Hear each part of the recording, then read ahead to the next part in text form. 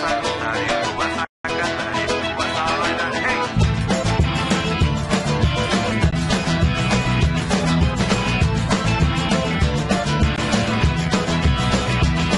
Hay quien te dice que no, que tú la vida no te la tienes que bailar, no. Hi, my name is Aaron Nelson. Welcome to my reflection video for my Master in Educational Technology degree. In this video, I will tell you about myself. I will also explain why I decided to pursue this program. I will also showcase a few of my artifacts that show that I accomplished the standards set forth by the Association for Educational Communications and Technologies. To conclude, I will reflect on a few of my favorite classes and experiences and lessons I learned while in the program here at Boise State University. I decided to pursue an MET degree for several reasons. While in the School of Library and Information Management degree at Emporia State University, I realized that libraries are the future of educational technology. Web creation, interactive modules, gaming, multimedia, social media, and other technologies are used within libraries. Libraries are no longer just about books. Instead, we have fully embraced the technology revolution and are ready to implement it into our communities. For this reason, I'm a blended librarian. So what is a blended librarian, a few of you might be asking? I will give you a good definition. A blended librarian is an academic librarian who combines the traditional skill set of librarianship with the information technologist's hardware, software skills, and the instructional or educational designer's ability to apply technology appropriately in the teaching-learning process. After receiving this degree, I will be a blended librarian. I had many favorite classes while at Boise State. Here are a couple of them: EdTech 532 and EdTech 512. EdTech 532 was very fun. I got to meet with other students and my professor every night on Wednesday. During this time, we got to explore different gaming processes and theories. I felt that it was a class where I got to know other students the best, and for this reason I really liked it. Also, it was something new for me, as I really wasn't a gamer before this class, but afterwards, Dr. Haskell sold me on a lot of the theories and a lot of the gaming ideas that he has, and I thought it was just a really brilliant class. I also liked EdTech 512, which I'm currently in, and I'm glad I saved this class till the end because there's so many technologies that I'm able to implement into my online course that I'm building. And I really feel that this online course that I have is going to be superb because of all of the stuff that I've learned before it. And some other memorable experiences that I had were my YouTube channel, as I really became a big proponent of YouTube while attending Boise State. I felt like a lot of instruction can be transferred through YouTube, and I just thought it was just a perfect medium to use. I also was grateful for my evaluation class. This class, I will admit, was very tough for me because it really kept me on my toes.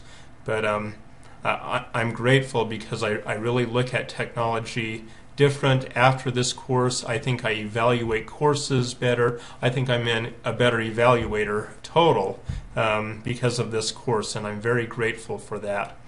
Also, I felt that my web creation class right at the beginning, 502, was very, very good. And as you can see on my right, here's a website that is, or a web page that is still up, and I'm grateful for that experience because it's a tool and an experience that is very useful in today's community, and a lot of people are wanting to know how to do this, and so I'm grateful that I can leave this program and say, hey, I know how to code. If there's some other advice that I would give an incoming graduate, this is what it would be. For the first thing I would say is don't try to learn every single piece of technology. What I've learned is that's an impossible task to do. I felt like when I first got into the program that I had to know it all, and I quickly learned that there's not enough time in a lifetime to learn all of the new technologies that are coming out. My suggestion would be to pick a few classes and then become experts within those few technologies. You can definitely make a course using a limited number of technologies. That's what I've found. Also, I would suggest that you try something new. As I mentioned before, in the EdTech 532 class, I never thought I'd be in a gaming class, but I absolutely loved it, and I absolutely saw the relevance of it in education. And so, yeah, definitely I would try something out of your norm. Also, have fun. I think that this is a degree where you have lots of fun, so you might as well enjoy it, enjoy your time that you have, because it'll be over before you know it. So in conclusion, I feel like the proof is in the pudding as far as my work goes. I feel like I'm able to showcase my artifacts that I have and to be proud of them. And I also feel like I can go forward in the future and in any job that I have, and I can be a leader, and I'll know what I'm talking about when it comes to some specified numbers of technology.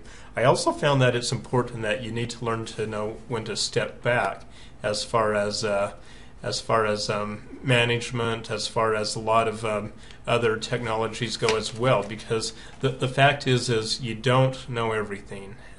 Sometimes I think in this field that you have to know everything, but you don't have to know everything to be a success in this field.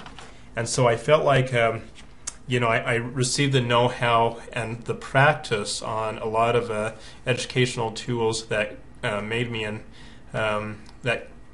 gain the expertise that I needed for the ACET standards.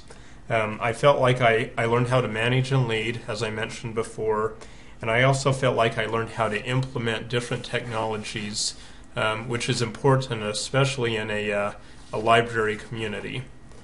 And so my vision of libraries has greatly been enhanced and expanded since I've been in this program. And so I think the vision of libraries that I have is something that I'm very grateful for, and you should be. I learned more about implementing technology into my career and into libraries, which is very important. I also learned that technology plays a larger role into libraries than most librarians seem to think. My vision of libraries and librarians expanded and was enhanced while I was in this program, and so I'm very thankful for that. All in all, again, as I said, the proof is in the pudding, and I'm thankful for my time here. It went by really quick, too quick, I think, but again, I would like to thank my instructors, for any of my fellow students that I learned a lot from, and I would definitely recommend this program to anyone. Thank you, and have a good day.